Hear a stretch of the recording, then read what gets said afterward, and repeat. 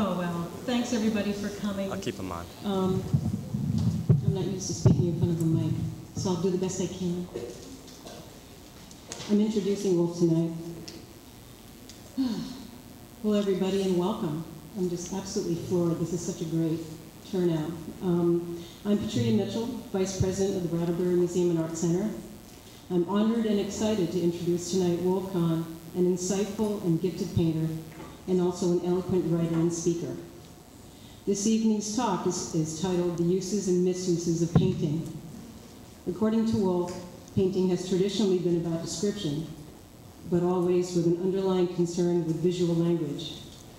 How the visual language is used determines the difference between good description and bad description.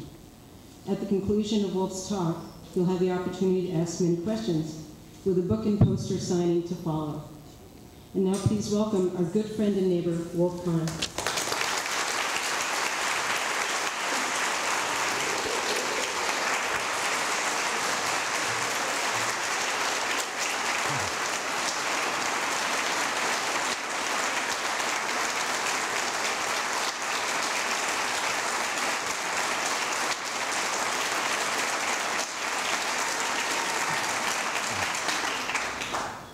Happiness is a full house. Although I think we're overdoing happiness if we have to send people home who can't get in because of the fire code. If it's up to me, I'd have somebody sitting there and somebody else sitting there and so forth, but can't be done. Well, my talk is really, the title allows me to give full vent to my rage and disappointment and upset with the state of the world and state of myself because I'm getting so old, and just generally be bad-tempered, which elderly people are allowed to be.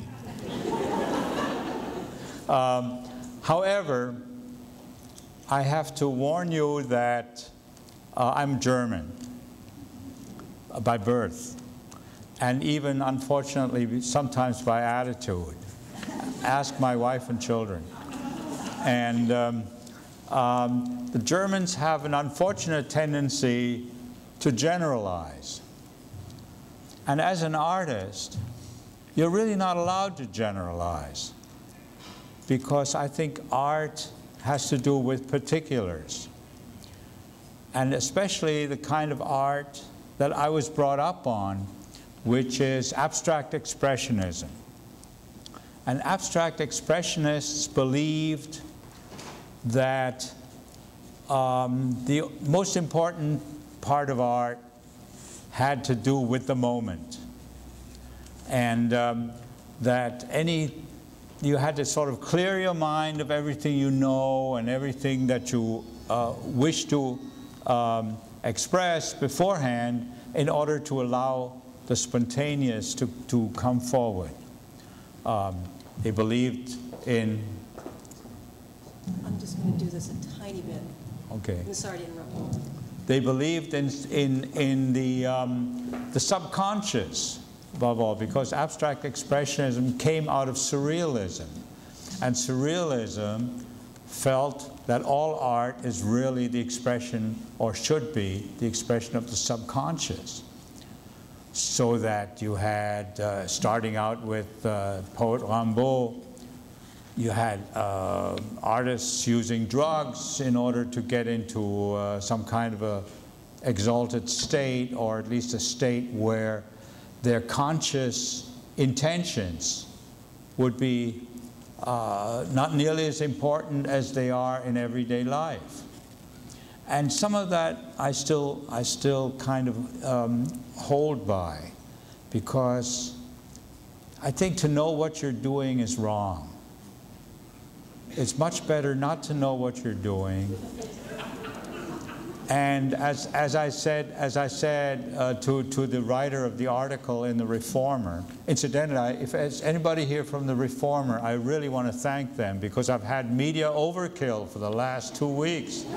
You know, I mean, I open the paper, and if there's not an article about Wolf Kahn, I think, you know, what's the matter with him, you know? But to get back, he started that article by quoting me. I said that an artist should be a little stupid and a little childish and have a bad memory. And the reason for all of this is you have to be stupid to wish to be an artist anyway, because the statistics for you ever making a go of it are very strongly against you. You know, they're almost as bad as being hit by lightning. And then you have to be a little childish, because if you're so sophisticated and know so well what's going on, then you're never going to have the kind of innocence of spirit which I think an artist sort of has to have, you know, which children, of course, are born with. And it's only our civilization with its discontents, as Freud said, that drives the innocence out of all of us. You know? And then to have a bad memory, I think, is extraordinarily useful, because you don't remember that you have done the same painting once before.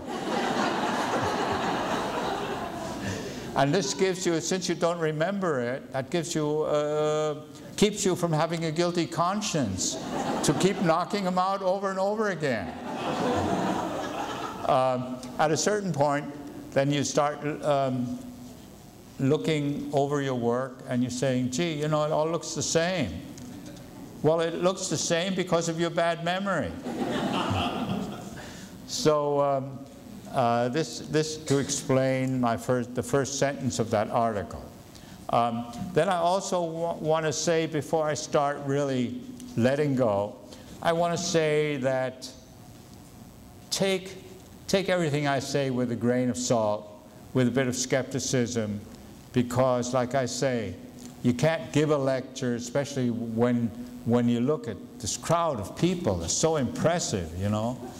I mean, the last time there was a huge crowd like that, it was Governor Kahn and Galway Kinnell, you know. And even then, I don't think they had quite as many, because I don't think they had as many seats that they could rent elsewhere.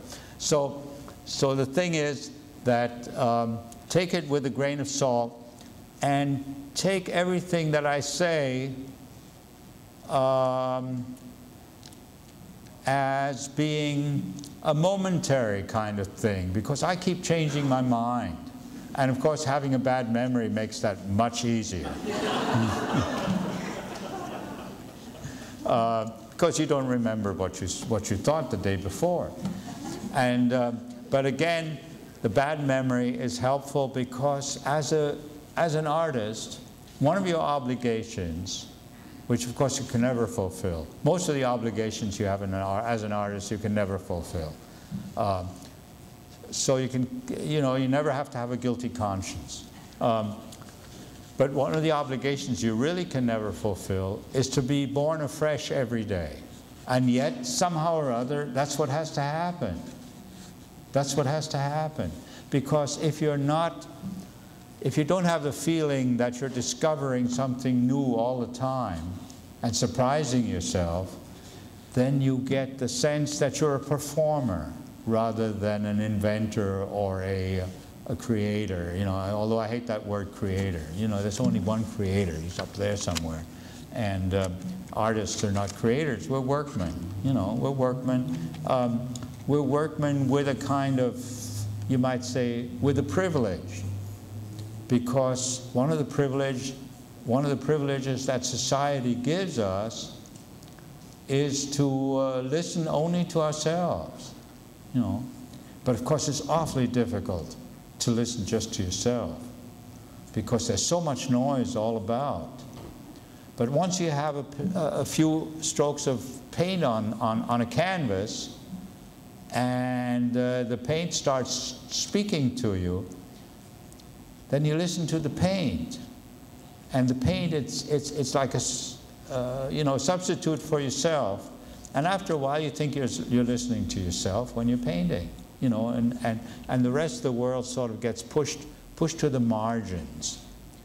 And that's when you really begin to do halfway decent work. I won't say you necessarily do good work, because for that, all kinds of other things have to happen. You have to have the painting at a certain saturation point with paint before it even starts speaking to you. At least I do. Other people, of course, can do it very differently. Helen Frankenthaler, who is a colleague of mine, in her best work, I think her best paintings, when you look at them, they took about 10 minutes. Except then she decided she's going to make very huge paintings, and if you have a very huge surface to deal, it'd take at least a half an hour to make a painting, And then I guess a guilty conscience started to raise its ugly head, although I don't know whether that's really true, I'm just guessing. And she started working a little harder on her paintings, and they immediately became less good. It's astonishing how, but I'm not like that. The harder I work on a painting, the better it gets, until I throw it away. Sometimes you overwork a painting, you have to throw it away, But you have to have the faith that by going back in and giving it another shot and another shot, because you constantly see new things that you have to do on it. Robert Motherwell, one of the first-generation abstract expressionists, he was asked, well, how do you know when you finished a painting? Good question, because most of us don't. We either underwork it or overwork it. But Motherwell had a good answer. He said, my painting proceeds by a series of mistakes. And once I get to a point where I have a mistake that I can't correct, then the painting's finished.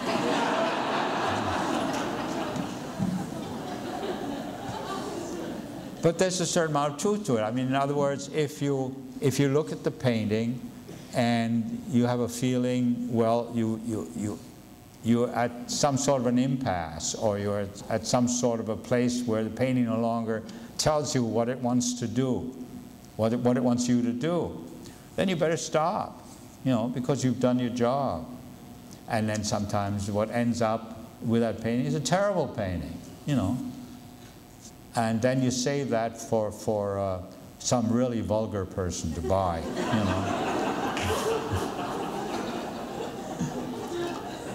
I mean, I know exactly. Now I'm working on a picture right now which is much too colorful, much too bright. And yet I say in the back of my head, I say, I should really destroy that picture. But then I say, oh, my dealer in Charlotte, he'd be so happy, because he's got so many people who like that kind of picture, So it keeps me from destroying the picture, although maybe by the end of the summer, I'll have enough good pictures that I can get rid of this one, overpaint it, or do something, All right. Now, people, many people don't think about art from one month to the next. And why should they? Because most of us don't have we don't really have the training in the language of art. And it does require a certain amount of training in the same way in which you have to have a certain amount of knowledge to appreciate, let's say, classical music, or maybe even jazz. Because to a lot of people, jazz just is a lot of noise. And to a lot of people, classical music just all sounds the same, So people try to, nevertheless, have an opinion. It's very important in America to have an opinion. In school, in elementary school, you are already encouraged to have an opinion. what do you think, Johnny, is better, ice cream or marshmallows? And then Johnny raises his head. He says, marshmallows. And then Betty on the other side of the room, she raises her hand, ice cream. You know, and these people after that have these opinions for the rest of their life. You know, and in art, everybody has an opinion. It's because it's so easy, so easy. The easiest opinion is to hate it. You know, especially modern art. You know, because it's ugly, you don't understand it, you have a feeling that people are pulling your leg, and so you say, I don't like it, it's no good. Well, I've done that myself over and over again. When I first, I had a kid in private school at the same time as Robert Rauschenberg, who's a very famous artist, had his child in private school. And as all these places do, we had fundraisers. His place here has fundraisers, plenty of, you know, we need it badly.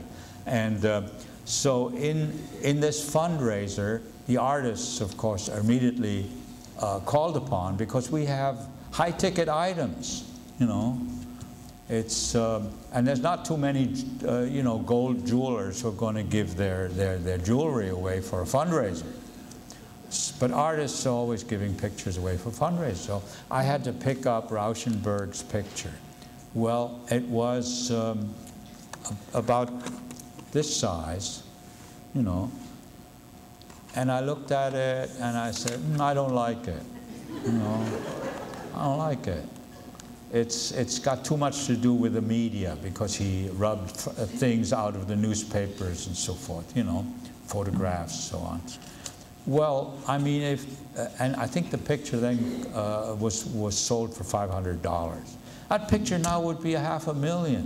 You know, it's amazing what stupidity people have by rejecting stuff that's really good, you know. Because now I'm looking at Rauschenberg and I say, well, he's a really, at his best, he's a wonderful artist, you know. But it took me so long. I'm such a slowpoke. All of us are slowpokes. There's very few people who are not slowpokes. My teacher, Hans Hofmann, in whose house I lived when I was in school because I could translate his language into English. Nobody could understand what he said. He'd say things such as, "This picture here, Nicker, is too bunt." And then the people would look at each other, what does he mean, bunt? You know? Well, bunt is a perfectly good German word for which no English word exists. It means colorful in a disorganized way, you know. Like Joseph had a bunte jacket, you know, a bunte coat, coat of many colors. Okay, but a picture shouldn't have many colors. It should just have color, you know, which means an organized kind of sequence of a hierarchy of colors and so forth. And so I would explain that to the people, and in return for that, Hoffman allowed me to be a studio assistant and stay in his house, you know. Why did I bring up Hoffman? Oh yes, in his house, he had a picture that I thought was a terrible piece of crap. It was long and it was yellow, and it had these loops of black dribble on it, you know. And I said, what the hell is this? You know. Well, it turned out to be, this was in 1947, 48. It turned out to be Jackson Pollock, who just arrived on the scene and had gone to Hoffman to show him his work, and Hoffman immediately recognized that Jackson Pollock was doing something extraordinarily important. Namely, he was trying to get rid of the brushstroke, because the brushstroke is loaded with something that the subconscious and the surrealists really don't like, which is intentionality and procedures, you know. The brushstroke's been with us, you know, since Roman times. But to poke a hole into a can of Duco's enamel and dribble it around on a yellow surface and make a nice rhythm out of that. That's something that hasn't been done, you know. And so you can allow things to happen that way and get rid that way of intentionality. And that's what Jackson Pollock did. And of course, he by doing that, he liberated a whole lot of people from doing things that had been done before and that were sort of wore out and didn't have much life left in them, such as the brushstroke. You know, people don't realize how little life is left in the brushstroke. You know. Well, anyway. So what I suggest to all of you, and to myself constantly, is don't have an opinion. Apathy, that's where it's at.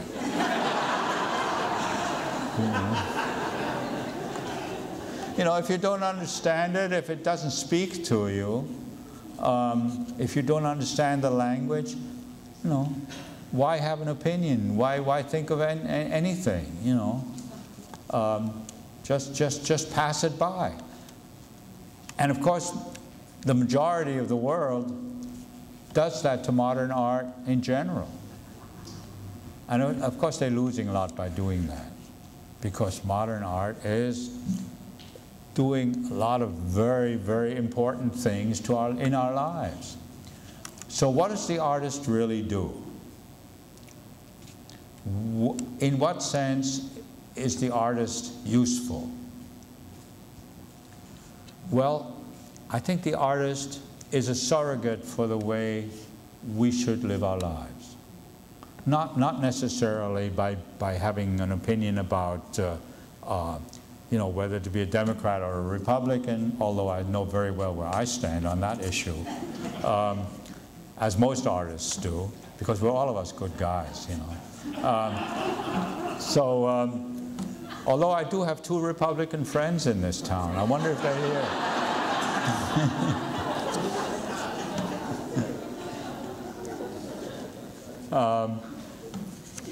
At any rate, to get back to serious matters, the artist teaches us to get beyond conventional thinking and to distrust order. You know, none of us distrust order. We think that that's really what art's about, is to create new kinds of order. Well, I would like to change that and say that the artist's job is to create new kinds of acceptable disorder. And it was very nicely stated by German poet Novalis, who said that in art, order should barely appear through a screen of chaos. Should barely appear through a screen of chaos, you know. And you know, I imagine when people first heard Bach and his complicated stuff that he came up with, they thought that was chaos.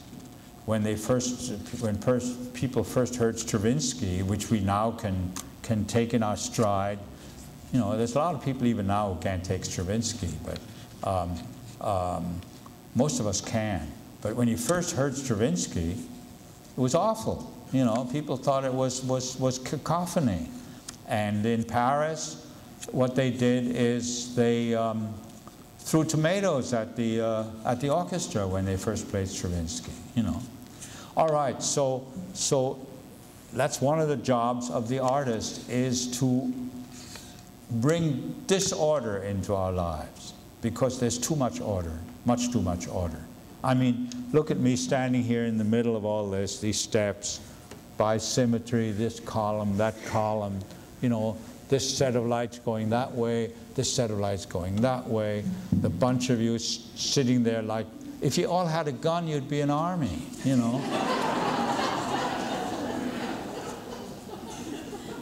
So the thing is, you know, I mean, in an army you have to have order, you know, in order to create real disorder, you know.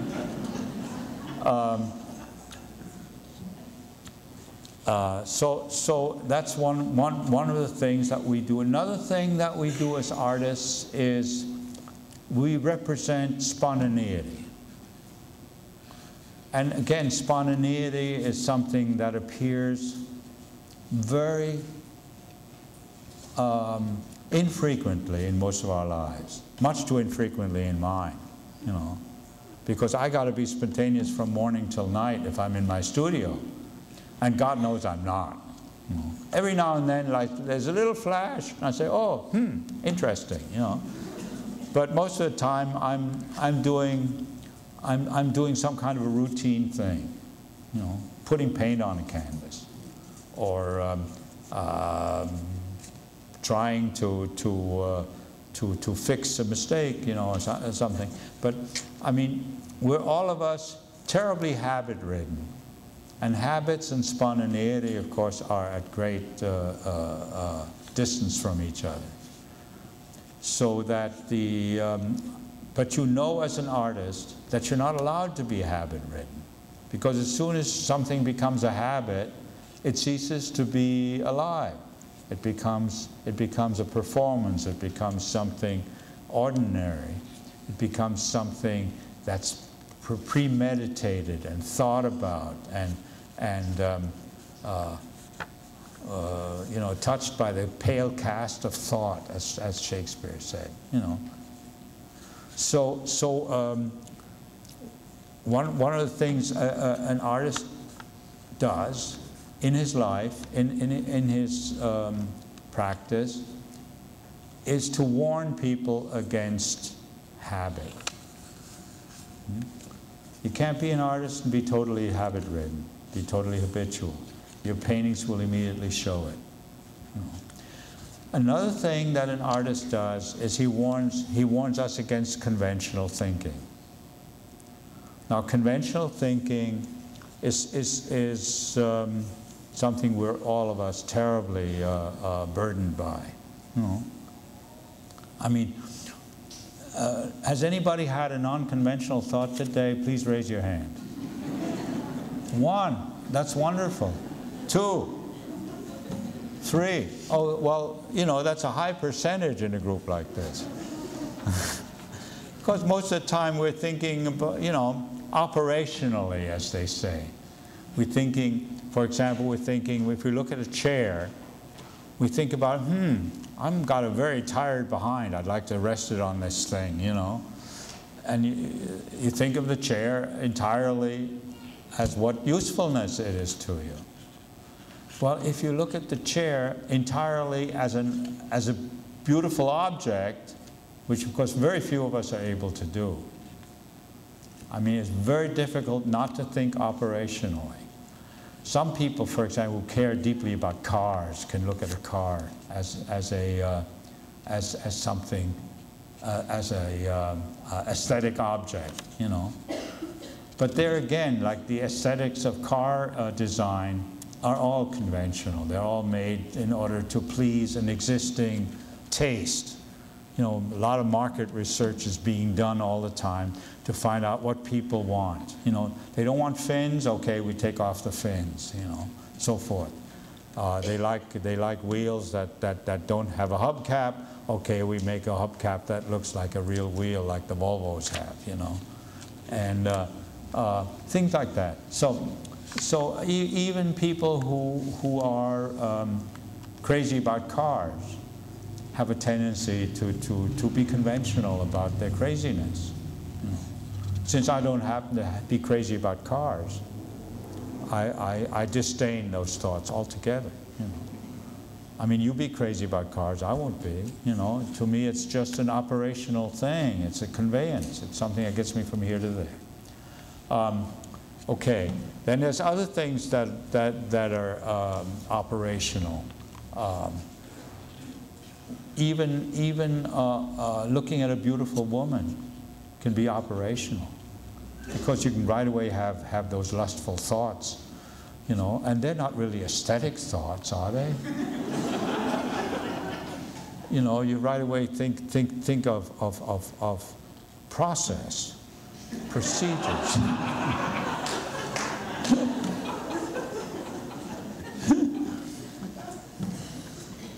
So even beauty, beauty is something that's suspect.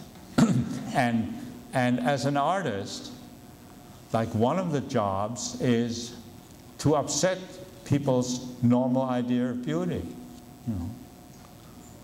Because normal ideas of beauty are very convention-ridden, you know, and have to do entirely with the taste of the time and fashion and so forth. Like, for example, in Africa, a chief chooses for his wife the fattest woman in the tribe, you know. Well, I mean, he'd have a wonderful time in Vermont, but but in Africa, you know, where people are hungry and so forth, to have a fat wife is a sign of prestige and status. So in Africa, to be fat is considered to be beautiful. Hmm. And in Italy too, I remember when we first went to Italy after the war. It was in 1957, and they had a phrase that I still remember. It says "bello grasso," means beautiful fat, you know, bello grasso. And if they looked at a guy who was nice and, you know, plump and so forth, bello grasso, you know. So he too, I mean, the Italians, they should have all come to Vermont too. You know, they would have been very happy here. At any rate, and now, you know, I've been down in Palm Beach, and there you see these 70-year-old ladies who go to the gym every morning, and they're like nothing but sinew and bone. It's the most amazing thing, and their hair is tinted, you know, and they, instead of being 70 years old, they look like they're 65.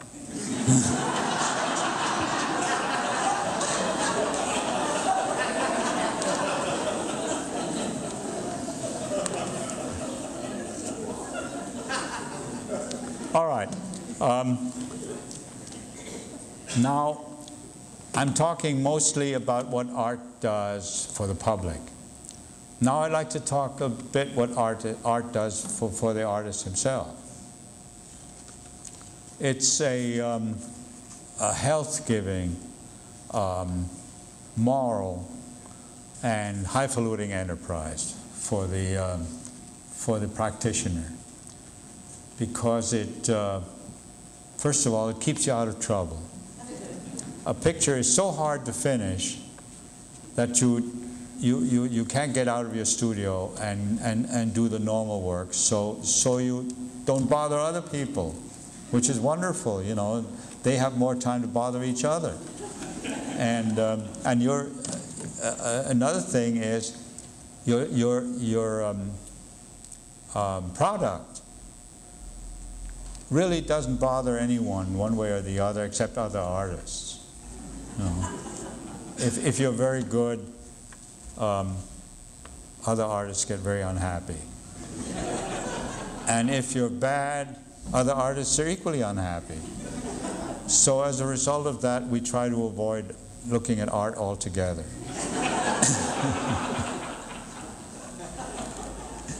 At least you do by the time you're my age. You know, but of course when you're young, you need to look at a lot of art in order to find out what the tradition is about. And it's very difficult to make halfway decent art without the tradition. You know, because what happens is that you don't understand what the language of art is about until you study good art. People who practice that language as a matter of course, you know. Most artists being looked at, I go back to the public now, most artists being looked at really from a sociological viewpoint. I can tell you a story. I was painting off Route 9 near the wreck vehicle, the RV place, you know, and where they also have those huge bricks of cement. They've used to be a nice meadow there. Now it's totally industrialized, you know. And I painted there in this meadow, and there was, you know, it wasn't like now where there's a huge amount of traffic. This was about 30 years ago. And there was a screech of brakes behind me, and this lady comes jumping out of the car, swinging her handbag, and looking very angry.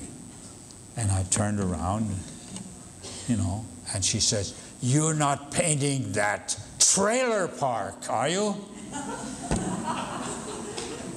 And I said, "No, ma'am, I'm painting that beautiful state police barracks."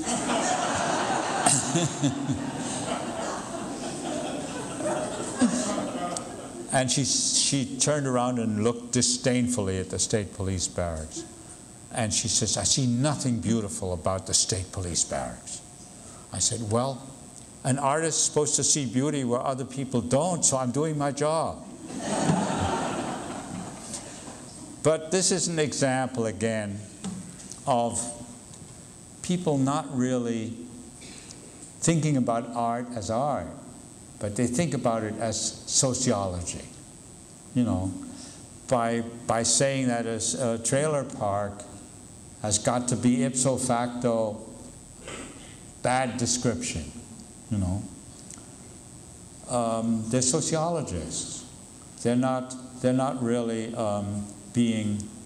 they're not really looking at the art or the artist's work in its own terms, but they're looking at it from a social point of view. So that, for example, on the beginning of, and I've suffered from that, on the beginning of the Pleasant Valley Road, right near what's the name of the other road? Meadowbrook Road. There's a sort of an empty lot with a lot of weeds growing in it, and it's got a nice hill in it. And somewhere on that hill there's an old white trailer. And I think that trailer is just so nicely situated against all those bushes. And I've done pastels there of that trailer. And being an honest person, I didn't make it into a colonial house, but left it a trailer, you know. Now I've got that picture in my inventory for the last 30 years. Nobody wants to buy a picture that has a trailer in it, you know. No matter how beautiful it is. And I think it's one of my better pictures, you know. But it's just, that's the way people think, you know. And I sometimes been tempted to do nothing but pictures of trailers.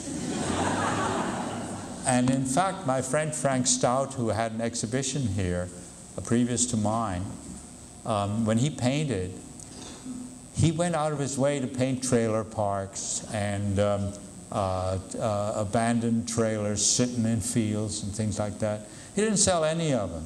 He made no money at all, poor Frank. You know, he had to live on his Marlboro pension, which made him go from thin to thinner. And the Social Security. Thank God for Social Security, you know. It's another good reason to vote Democrat. Anyhow, so now, what's the misuse from the artist's point of view of his profession? Aside from the fact that you can yourself be influenced by the sociology. Like, I've been influenced because I haven't gone back and made any more pictures of trailers, you know. It's just too painful to have these things clot up your storage space in your studio. Nobody wants them, you know. So what I would like to say is, I feel bad that I don't make pictures of trailers, you know, and pictures of other unpleasant subject matter that people don't like.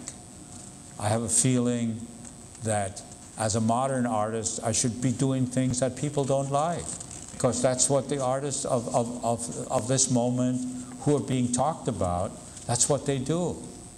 They make pictures that are in your face, that are difficult, that are surprising in an unpleasant way. There's a guy named Grober, who, for example, has a piece of sculpture which is a leg and a foot sticking out of a wall with a shoe on it. Robert Grober. Yeah. You know, I mean, I think that's great because he's doing his job as an artist. You know, he's expanding the field of allowable and permissible subject matter, and he's actually getting a lot of attention by doing that. And then there's a guy who in Germany, Beuys, who made a sink and filled it with chicken fat, pork fat, and exhibited it. You know. And then he also made a mountain of chocolate and exhibited that. And then I have a friend in New York who took a hearse and sawed it in half because he couldn't get a whole hearse into the Whitney Museum. So he sawed it in half, which nowadays you can do very easily with all those power tools, you know. And then he stuck it up in the 3rd floor in the Whitney Museum, covered the whole thing with heavy grease. Well, the whole museum smelled of grease. It smelled like a garage. It was wonderful, you know. It immediately seemed less like a museum, you know, less like a place where dead people hang dead paintings, you know, no matter how much you love them, you know, they are. So this young artist, Nord, had this hearse, which stank. It's great. And then I have a local who is a sculptor who made shoes and passed it. And I think it was exhibited here in the museum.